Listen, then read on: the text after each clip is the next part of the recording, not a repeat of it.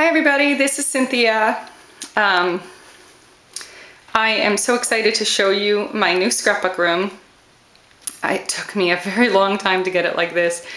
I had wallpaper on the wall and it took me 4 solid days to get the wallpaper off. So that's what took me so long to make the decision to finally do this. But nevertheless, it is done, and I'm really excited. My husband is out of town. When he left, it had wallpaper on, and when he comes home, this is what he's going to see. So I did all this myself.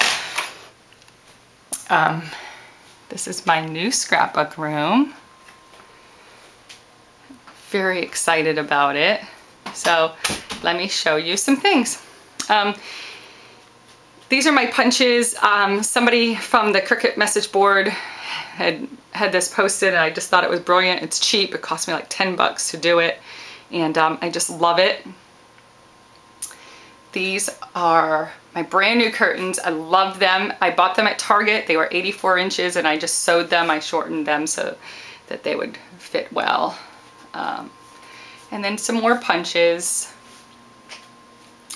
My memory making cabinets that are just filled with Skittles and stickles and buttons and all that kind of stuff. And then up here, I went to Target and I got those frames, and I just cut out from Home Decor and Home Accents, and it goes really well. By the way, do you see that black strip across the top? It's ribbon. Yeah, it looks great, doesn't it? So for 10 bucks, I put a black border up. These are my paper racks that I absolutely love. I got them years ago. They were like $100 each. I couldn't even tell you where I got them from, but they're fantastic. And my stamp racks. My husband did that for me. Aren't they beautiful? He put trim and everything. He is really too good to me. I put together, some of you may remember, 47 of these boxes that I got for 55% off at Black Friday sale. And my new wood floor, which by the way I put in. Yeah, that was not fun. Just some Cuttlebug stuff. More stamps. Here is, I love this ribbon rack that my husband made for me. It was wasted space up there, and so he made that for me, and I just love it because it just adds so much. It's just beautiful. I love it. And then here's my closet. This was the first thing we actually did when I took over this room, when we put on the addition. Up at the top, you'll see all of my books. Those books up there are actually crochet and knitting patterns because I crochet and knit, which was my very first craft love. My mom taught me when I was really young. And then in here are all my completed albums. That's all completed. This is how I store my patterned paper now. I separate them, and it's fantastic because if I need a blue polka dot paper, I just go to polka dots. See, there's polka. And boom, there it is. This is how I store my scraps. It's fantastic.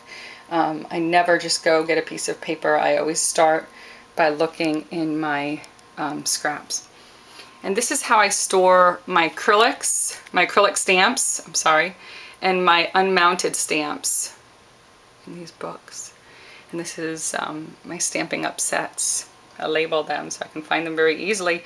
And I actually catalog. Every time I buy a new set, I catalog them into a binder so that I can just go to my Stampin' Up book and look at images and whatnot. See, here's where my Stampin' Up image book is.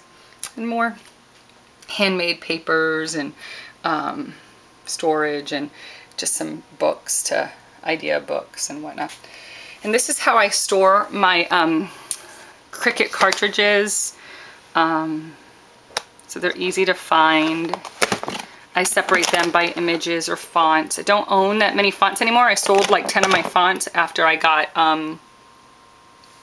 Shortcuts a lot. Love that program. Love it. More storage over here. Now, let me tell you about this table. My husband made this table for me just 2 weeks ago. And I love it. It is very well protected. It has the, what is that called? Plexiglass. And down here is even more storage. This is actually where I put most of my cards for soldiers stuff. Because I have stacks and stacks of envelopes and stuff like that that I purchase in like thousands at a time because that makes them inexpensive. And there's the sleeves for it. And I can quickly show you, this is a happy room. I love this. I can quickly show you just, some more storage. It's basically, flowers in there and more ribbons, chipboards. I keep all my chipboard. I use a lot of chipboard still. I really do, because there's a lot of really cool things that you can do with them. I really do. And then over here's where I keep all my stamping stuff. So wheels and just stamping accessories and my ink refills and embossing powders, that kind of stuff. So still have some dies, my Spellbinders dies and stuff like that. These are all my ink pads and more ink pads, that type of thing. And this is all my coloring. Anything having to do with coloring is here. My cat's eyes, my watercolors, my chalks, that kind of stuff. So basically, that is my room in a nutshell. I am really excited about it. It's a really happy place. My daughter calls it utopia. Anyway, so this is my very first video and it's messy, I know, but I really wanted to share my new scrapbook room. So I hope you all enjoyed my quick little tour. Have a great day. Bye.